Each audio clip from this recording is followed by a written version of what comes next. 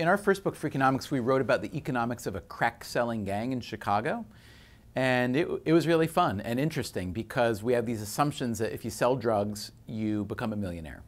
And it turns out that the average criminal drug-selling gang is set up kind of like a franchise, kind of like a McDonald's, really. And that if you own 10 McDonald's, you do pretty well. You make good money.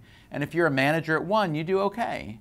But if you're an employee at one, you make very little money. And it turns out that's the way a drug gang works, that the vast majority of the profits are concentrated at the top. And so we made the argument that the average crack dealer isn't, they're not very well off, and the average crack dealer lives at home with mom and often has a second job at a place like McDonald's. Well, if crack dealers could take lessons from their legitimate drug-selling counterparts, they could do a lot better. So here's what I mean by that. Generic drugs, most people seem to think, because they're generic, they're priced the same. That seems to be kind of the way we think it should work.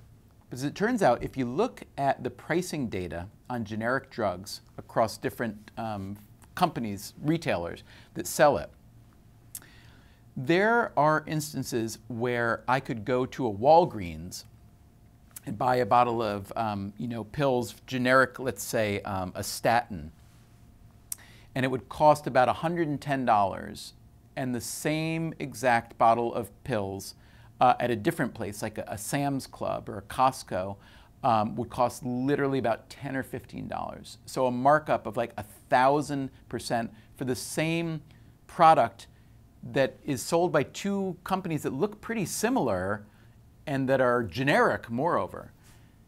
So when you look at this data, it's just shocking. You think, how can this possibly be? Not only how can they get away with it? I mean, anybody can charge anything they want. Nobody has to buy it. But why would people buy it? And it turns out the reason is very simply that most people who buy their prescriptions in a given place, especially a lot of older people who you get more drugs you buy more drugs as you get older and you're more on a kind of plan. They just kind of make the assumption that a generic pill is going to be priced the same from one to the next. But it turns out there's massive, massive disparity in that. So really, Walgreens is way better at dealing drugs than drug dealers are if the goal is profit maximizing. And I think that even though the people who are just selling at the counter at Walgreens, they are, I'm sure, not making very much money, the shareholders of Walgreens appreciate that a firm like Walgreens is really good at dealing drugs and profit maximizing. So from an economic perspective, you have to applaud them. From a fairness perspective, you have to decry them.